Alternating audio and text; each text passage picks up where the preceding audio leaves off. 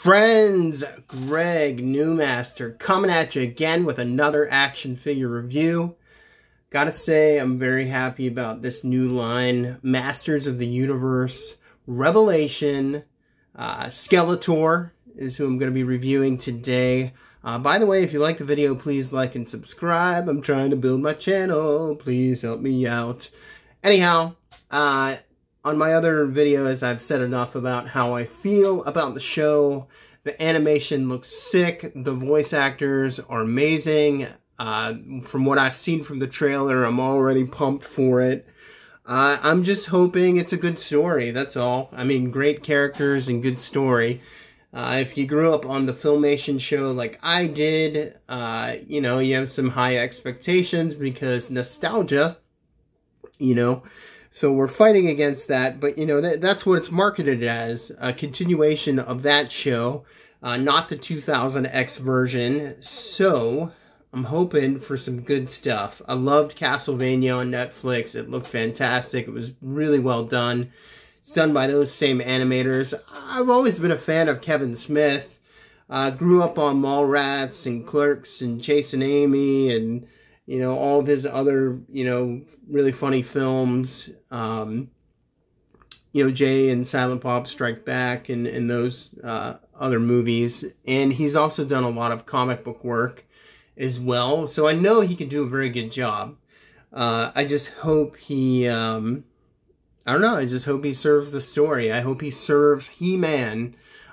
So today we have Skeletor, the ultimate rival of He-Man. He's had multiple backstories, I think at least 3.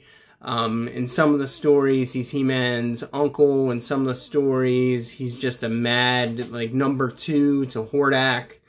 In some of the stories, he's called Keldor, and he gets burned by acid, and that's how he becomes Skeletor, sort of like Harvey Dent and Batman, Two-Face. So, you know, Skeletor, great actors have voiced him. I love Frank Langella in the movie. I know people hate the Masters of the Universe movie in the 80s, but I grew up on the movie. I love that movie. And Frank Langella is probably the best thing about that entire movie. He just kills it, man. Just gives, like, 0 Fs and just brings it as Skeletor. Mark Hamill is going to be voicing the new Skeletor. I love Mark Hamill, love Luke Skywalker, love the Joker. My only concern is that when Mark Hamill voices a character, like a bad guy, he always seems to default to, like, a sound that is very similar to the Joker. So I hope he doesn't do that, because he really loves to ham it up with, like, the maniacal laughter. But whenever he does that, he sounds like Joker. And, like, I just love how weaselly and bitchy the old Skeletor sounded in the Filmation cartoon. And he was always insulting everyone. And he's always like, I'm gonna get you, He-Man, and it's really high like this. Like that. So I really hope he kind of leans into that instead of leaning into his Joker voice. Anyhow, so let's bust this figure open. I've really been pleased with the figure so far, most of all because the articulation is fantastic. I love really articulated figures. That all started with Toy Biz and their Marvel Legends, the original Marvel Legends line, though some would argue that the original Toy Biz Marvel Legends line was overly articulated. But this is the first, these are the most articulated 6-inch scale figures, 7-inch scale figures that we've ever had. So I'm very excited. So it even boasts on the package 30 points of articulation. So here's the front. There's the Netflix logo. Oh, that's a really nice image on the side there. They kind of have this Skeletor, like he has like his bony skull face has a smile to it, where the original Skeletor sort of looked neutral and just like a talking skeleton, but that artwork looks really good. Also, they're giving him a cape. You know, he's had a cape sometimes. In the Filmation, he just didn't have a cape, but he has a cape this time. The Ultimate Skeletor, which I have, he does have a cape. So they're just giving Skeletor a cape. It's all gravy. Also, other figures, He-Man, Mossman. I was not interested in this Mossman, especially since he didn't have the traditional, like, fuzzy felt look to him. It's just all sculpt. Just didn't really care about that figure anyhow. You get Skeletor and Evil Lyn. What does it say? Skeletor, evil lord of destruction. For ages, Skeletor ravaged the land and terrorized the people of Eternia in his quest to capture all the power and the universe for himself. Now the nefarious scourge of Eternia plots his final hostile takeover of Castle Grayskull. With dark magic, devious technology, and an army of loyal soldiers at his back, this sinister sorcerer believes this time nothing can stop him, not even He-Man. So I'm actually, from what I've seen in the trailer, I'm excited what they're going to do with the Power Sword and how they're going to divide it into two. I really always liked that concept, and I wish they would have brought that into the show. And they didn't really. They brought it into the 2000X a little bit, if I can remember correctly. Like, Skeletor had the proper Power Sword, and I think Man of Arms crafted sort of like a tech Power Sword for He-Man. But Skeletor had, there's like a yin and a yang, a good and a bad side to the Power Sword. So I think they're going to do that actually on the show, where they never did that in Filmation. Correct me if I'm wrong, but I'm pretty sure they never did that. So let's get this guy open. These are also, besides being the most articulated 1/12 scale figures, there's the bubble, the shell. So it's very easy to take out. You just cut the top piece and you're good to go. Yeah, these are the biggest 1/12 scale figures I've seen. So I kind of like that. I don't like that. It's kind of like the McFarlane toys. And, I don't know. I just think they're a little bit too big. I like my figures a little bit on the smaller side. Like, a standard 5-6 inches. And, you know, I like them all. I like all my figures to scale with each other. But, unfortunately, they do not. So, let's get a look at him. He looks very animated. His face looks so animated. He looks like something you get at the Halloween store around Halloween time. But I do like the way that he looks. There he is, like, on profile. If you guys can see that, I like how the hood, like, kind of points out. There's his face. It's sort of a... Man, how would you even explain that? It's sort of like a neon, like if you threw a black light on that, that baby would glow, I bet. I don't have a black light, though. But sort of like a neon, greenish, yellow, very, like, muted. It does look bony, like a sort of a real bone look. Just the hollow black eyes, the maniacal smile. Just, even though it's like an animated look, it looks really good. So I'm pleased by that. Another thing I'm very happy about, people didn't like this, but they gave him a cloth cape. I like cloth capes if you're going to give a figure a cape. It just, I don't like the plastic capes. I like it when it flows and drapes. I mean, this is a very generic cape. It's just like a straight cut piece of cloth that, you know, cut out of fabric. There's no wires on it or anything, but I just prefer cloth capes over the vinyl or the plastic. They gave some different color patterns in his armor, different purples, shades of purple, so that looks really good. The armor looks very good. There's this traditional sculpt, and I'll do a comparison. There's a quality control issue on mine. They smeared a little bit of purple on there, so not a big deal, but he looks great. There he is from the back. You guys can see that. And the cape is up. There's his chest harness. Let's see. Oh, wow. This, so this has like 3 pieces, or, it's different than He-Man's when it comes off. So that's interesting. And if you want to take that off, so there's, oh wow, if you look at that, there's 3 pieces to his chest harness, and they're all separate. So if you do want to take off the cape, you can. That just lifts off. You can pop his head off, but I'm not going to do it for you guys. You can do it when you get it on your own.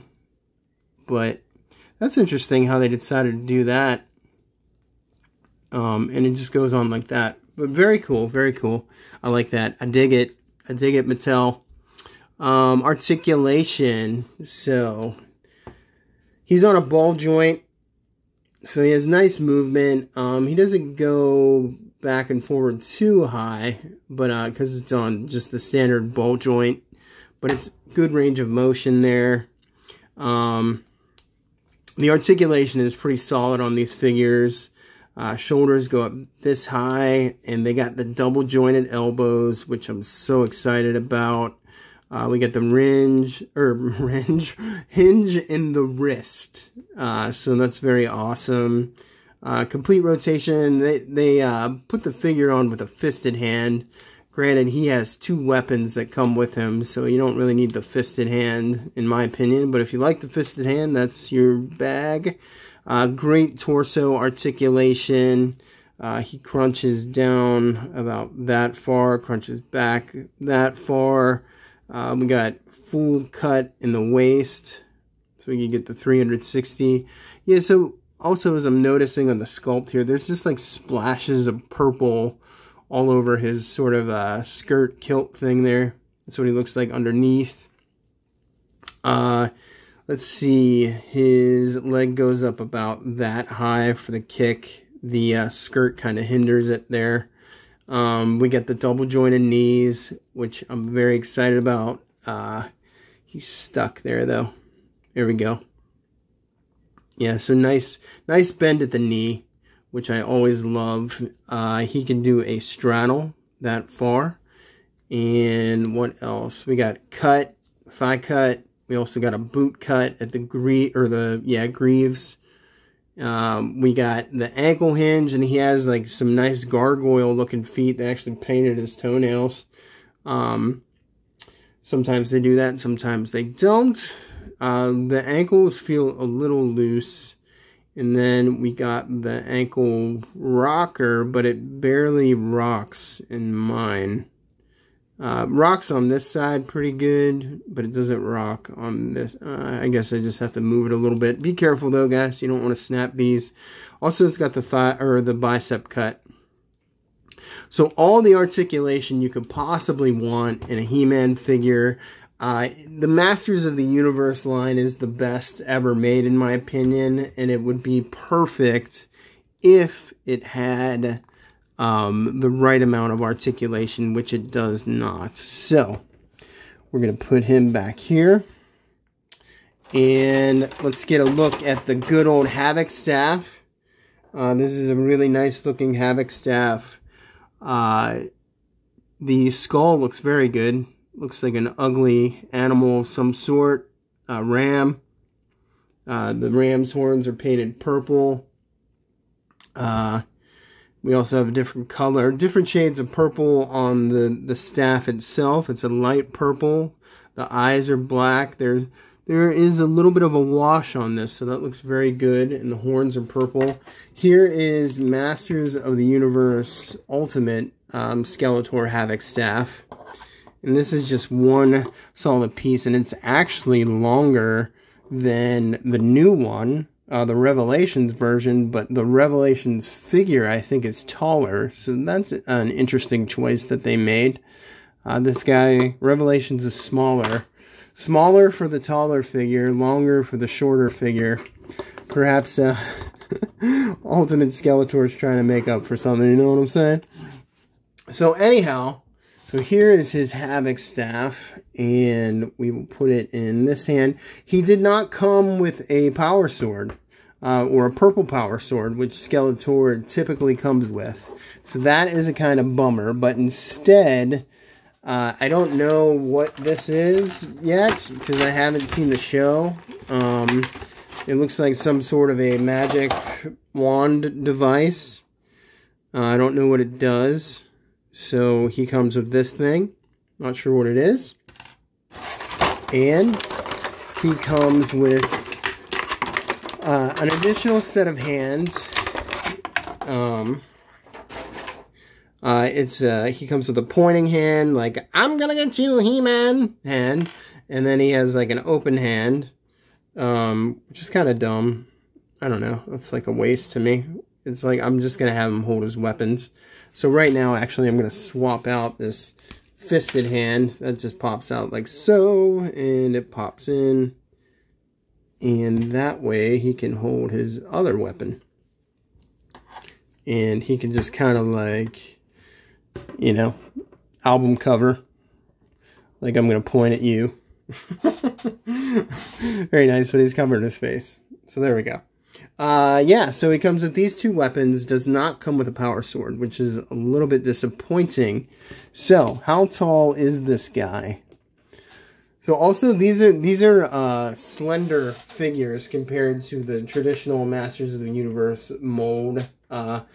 The traditional, or the classics mold, they are wide and broad and buff, where these guys are buff, but they're just a little bit taller and slender. So there he is compared to Ultimate Skeletor from Super 7. And then I also have, which is my personal favorite sculpt ever from the Four Horsemen. This is 2000X Skeletor. And he is just a beauty of a figure. The sculpt is phenomenal by the Four Horsemen. If you guys can see that. He's a lot smaller though. But just gorgeous sculpt. The detail, the paint. The only thing that would make this better is that it had more articulation. I just wish that they... if they would have articulated these figures, they probably would have been my favorite of all time, and that would have been it. Case closed. Oh, I bumped my camera out of frame. Sorry. But anyhow, so that is Skeletor, Masters of the Universe Classics, or Masters of the Universe Revelation, excuse me. Here he is next to Ultimate He-Man. And they're actually just the same height, but He-Man is just broader and bigger. And then here is Revelation He-Man, which is just slender. So yeah, great figures. Very excited for them. Get them while you can so you don't get screwed over on the internet, on eBay, whatever. They're hitting, I think it's Walmart. I've seen them. Walmart and Target. So... keep an eye out, go on the hunt, get a good price. God bless you all. Peace.